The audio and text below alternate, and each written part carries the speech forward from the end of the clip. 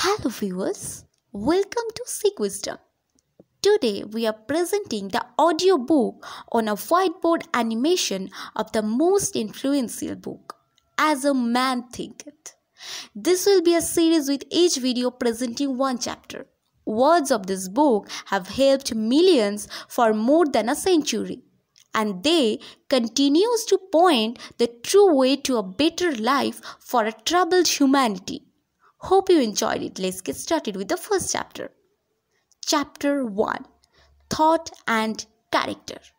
The aphorism, as a man thinketh in his heart, so is he, not only embraces the whole of a man's being, but is so comprehensive to reach out to every condition and circumstance of his life. A man is literally what he thinks, his character being the complete sum of his thoughts.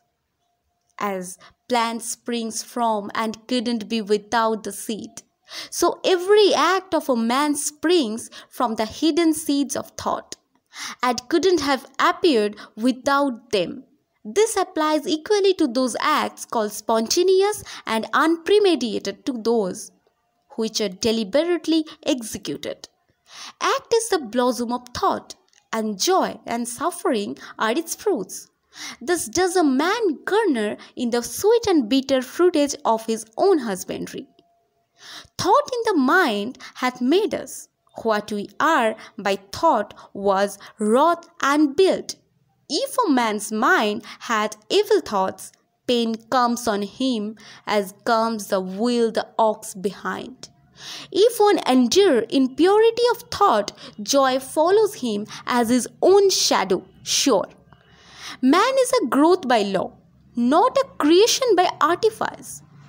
And cause and effect is absolute and undeviating in the hidden realm of thought as in the world of visible and material things.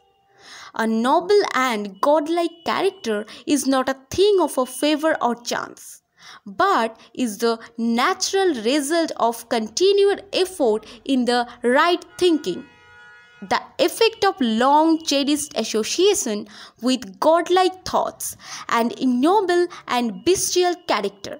By the same process is the result of continued harboring and groveling thought. Man is made or unmade by himself.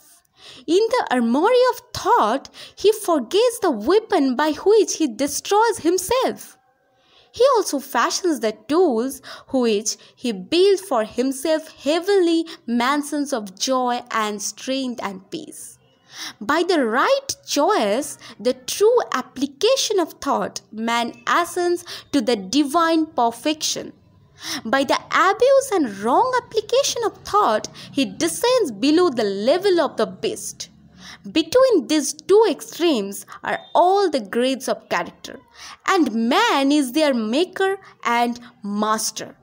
Of all the beautiful truths pertaining to the soul which have been restored and brought to light in this age, none is more gladdening or fruitful or divine promise and confidence than this, that man is the master of thought, the modeler of character, and the maker and shaper of condition, environment, and destiny. As being of power, intelligence, and love, and the lord of his own thoughts, man holds the key to every situation, and contains within himself that transforming and regenerative agency by which he may make himself what he wills. Man is always the master, even in his weaker and most abandoned state.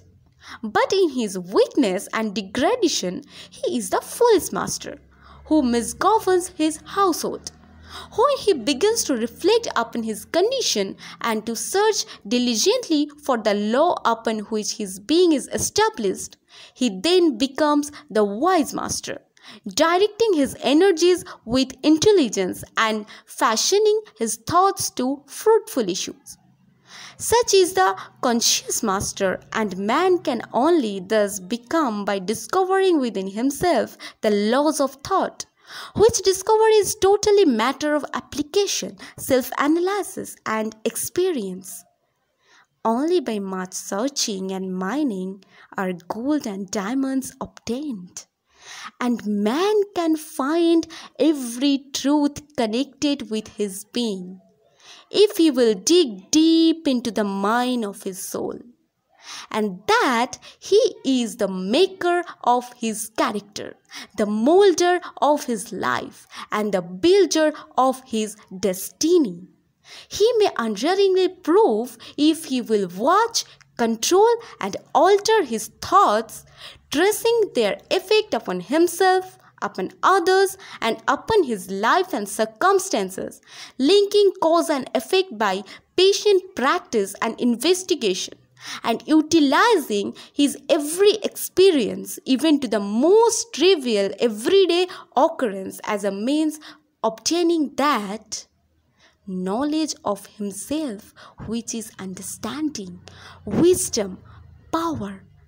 In this direction, as in no other, is the law absolute that he that seeketh findeth, and to himself that knocketh it shall be opened.